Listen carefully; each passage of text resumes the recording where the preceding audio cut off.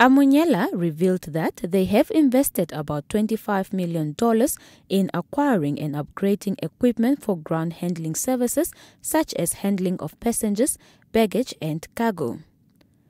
They have also employed 90 staff members for these services.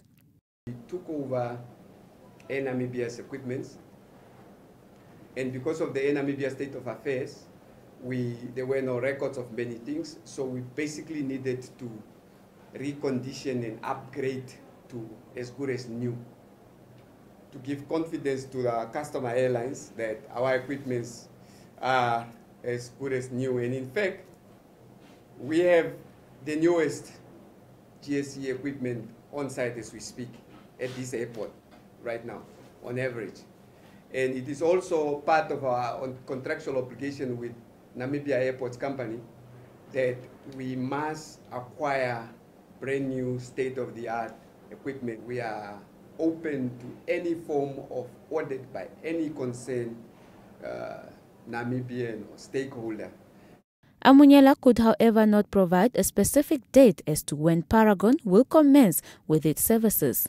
Informed that the Namibia Airports Company is in the process of launching an application to expedite our date of commencement. Basically what had happened was they went to court, they being NAC went to court to obtain an eviction order to evict the colleagues that so feels entitled or whatever right in law to stay beyond the contractual period.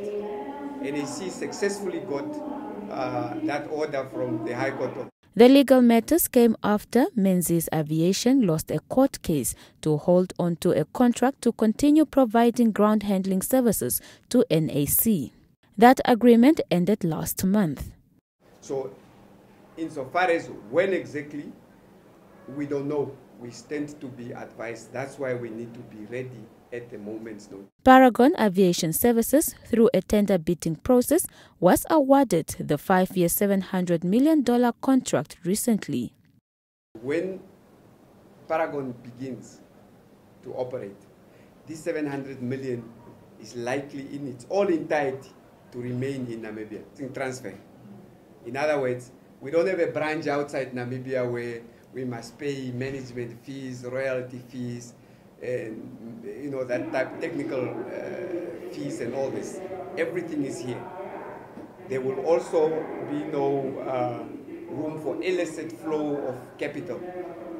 We are Namibians. All our money is here. Paragon is a joint venture with Ethiopian Airlines. July Nafuka, NBC News, Windhoek.